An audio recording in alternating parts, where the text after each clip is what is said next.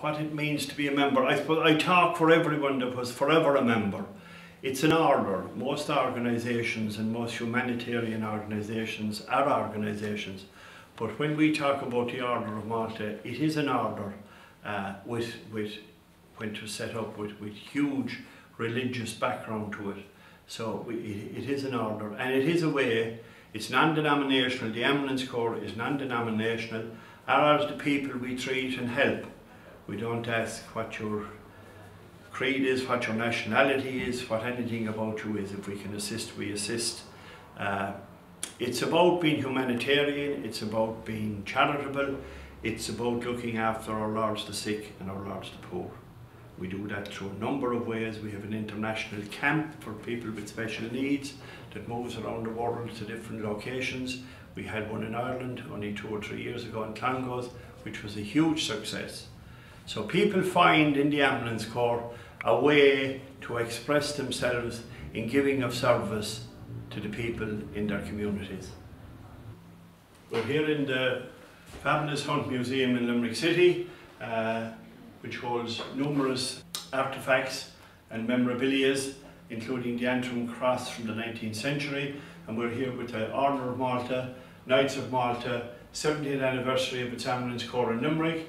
And the Knights go back to the Knights Hospitaller, the Knights of the Hospital, back to the first papal bull that was issued to the hospital people in Jerusalem, 1113. The Knights came to Ireland, brought to Ireland by Strongbow in 1174, and had their main place in Kilmainham, and in the Midwest area they came to Hospital, Amy, County Limerick. I'm standing in the Prologue room in the Hunt Museum, where we have a wonderful exhibition that opened last Friday night.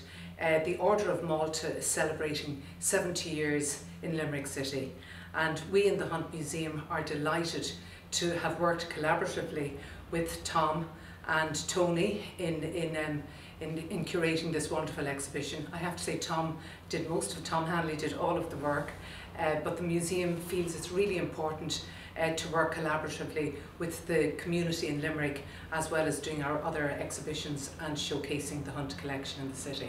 The exhibition is on display here in the museum. As I say, it opened last Friday and it continues until the 30th of June, and it celebrates all the wonderful work that the Ambulance Corps have done over the years. The title of the exhibition is Nursing and Knighthood in Limerick City. My brother Jim had been a member, and a number of the boys in the locality were cadets of the Ambulance Corps, so it was one of the things to do, and I've stayed in it ever since. Joined the senior units then at 16 years of age, and I'm still in it, and the unit today is, the officer in charge is Brian Crosby, and he has his committee around him and his team around, a team of volunteers, which are 40 adults and 20 cadets, and they're more than active every week. They have 2 ambulances and a 4-wheel drive ambulance, and they're very active at sporting and civic events and where large crowds gather. Because of regulation now for health and safety and the gathering of large crowds, you have to have a medical present. As the year progresses, we've had a number of events to mark our 70th, and the public hugely supported it, and a lot of past members have come to many of our events. We will be exhibiting again in John's house in Davis Street for Heritage Week, and that will be, news of that will be on the newspapers. And we will also be doing the history of hospitals and medicine in Limerick for Culture Night in the same building. And we will also then in September be celebrating and commemorating the Great Siege of Malta, which is a worldwide celebration every year, that Knights Hospitallers defended the island of Malta against attack. And it's looked upon, particularly in the history of military history across the Mediterranean, as being the pivotal to stop the might of the Ottoman Turk at that time. So we'll bring our year to an end then. We will have a number of public demos. We'll have one in the Parkway Hotel.